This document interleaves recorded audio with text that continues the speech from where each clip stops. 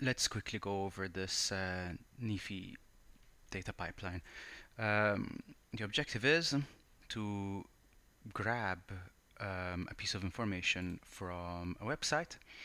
In my case, I'm going to do it from cyberswift.io, for example, and we're going to find once it loads, we're going to find the telephone number from down here. I'm going to grab that and send it via email to wherever we want. So let's get started. I created a custom web scraper, davidvassalo.nifi, and this thing just takes three properties. First of all, a Chrome driver, which you can tells you where you can download it. The latest version can be downloaded from blah blah blah blah blah. Just download that, point it there.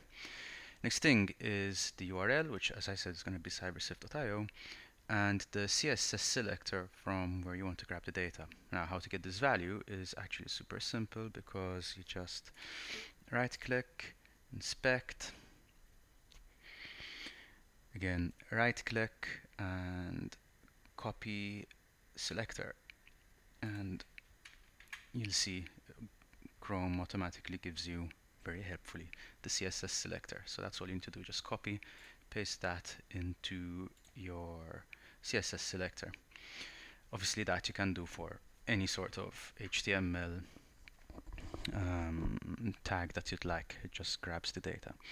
Then what I'm going to do is I say, listen, whether it's fail or success, log the attributes that it generates. This is for my debug, I'll show you. And if it's successful, put it in an email. And this is a standard Nifi processor. I filled in the Gmail stuff, and we're going to send it to cyberswift.io@gmail.com. And let's say, for example, we're going to run this every 60 seconds. This could obviously be every minute, every day, whatever you want. So we'll just do that.